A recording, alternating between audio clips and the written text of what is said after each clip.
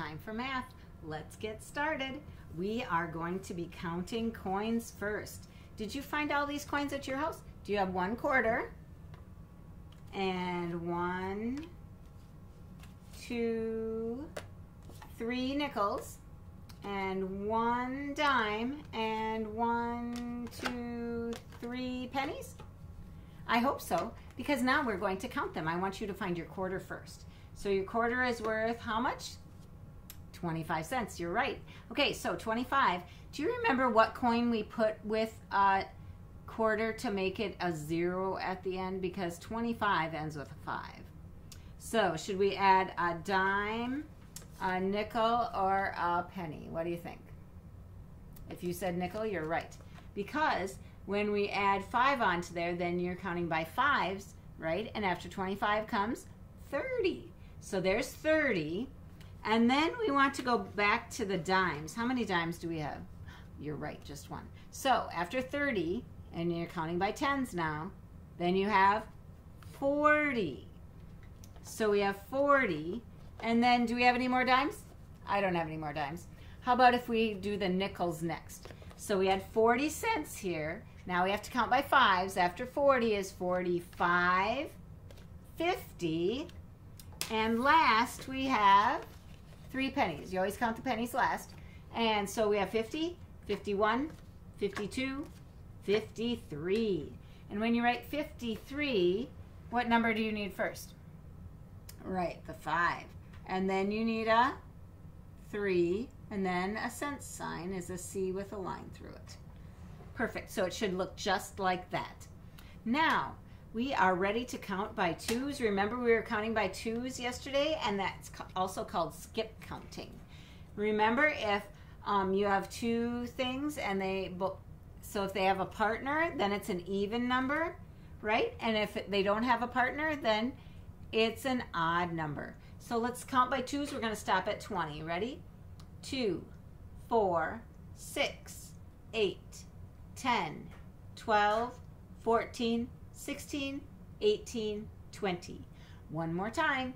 2, 4, 6, 8, 10, 12, 14, 16, 18, 20. All of those numbers are even numbers because the square in front of it goes with it, and so then that they both have a partner. So those 2 have a partner. These 2 are together. These 2 are together, together, together. So the ones that are white or green, if you just do those numbers are all the odd numbers. And all the red numbers on here are even numbers because they all have a partner. Okay? Now we get to play a game today. So it's your lucky day. You want to get out your dominoes. We are going to play dominoes. So I am going to put this down here. And I should have went to get my husband and said, you have to play a game with me. But I'll just play with, I'll pretend I'm playing with just one other person. So you need all your dominoes out. You want them all upside down. And you want to mix them up a little bit. And everybody who's playing should pick 5. So, and if you have more than 4 people playing, you should probably have less than 5. Okay, so 1, 2, 3, 4, 5. And I have 1, 2, 3, 4, 5. Now, we don't need these. We're going to put these way up in the front. And now what we're looking for is a double first. Now, let's see if I have a double. I'm going to just turn mine up. If you're really playing a game, you should have them like this. Look what I have. I have the double 6. I get to start because I have the double 6. I got really lucky. Okay, so I'm going to put that in the middle. I'm going to turn over these for whoever's playing over here. I'll pretend my husband's playing over here. Okay, so now he needs a 6, doesn't he, to play on here because that's all that's there. And I am going to see if I can move this a little bit closer so that you can see a little bit better maybe. Okay, so he has a 6 and he has a 5. So he can put this on here because this one's a double. So then you could put it here, here, here, or on this other side. So he has a 6 with a 5. Ooh, and I have a 5 also, so I can play on his because I don't have a 6. So I will put my 5 there. So he has lots of choices. So he has a 2, he has another 2, he has another 2. Can he play a 5? No, he can't, because these two are together. These two are different pieces, so they're not a double. They're just matching. Okay? So he could play any one of those 2s, or he could play a 6. So I think, how about if he plays the 6? So we're going to put that over here on this side, and it has a 2 on the end. So now I need to look for a 6, a 6, a 2, or a 2. And I don't have any of those, so I have to draw one.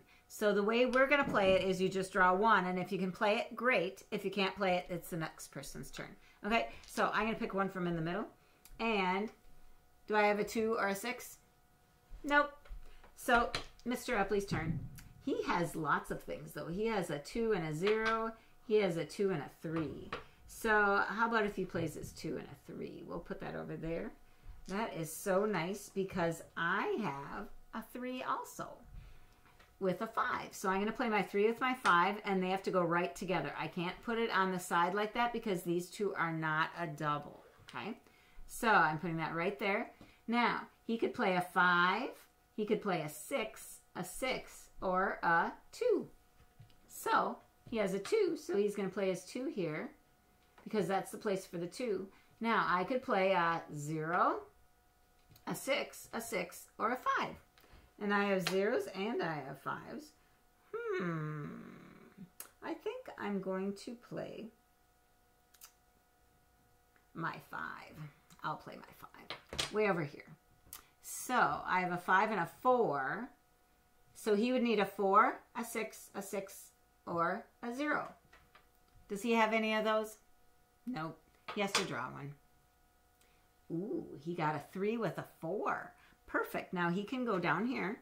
He's going to go right there. And I'm going to move that over a little bit. Ooh, I think I am going to play over here. I have a 0 with a 1. So I'm going to play right there.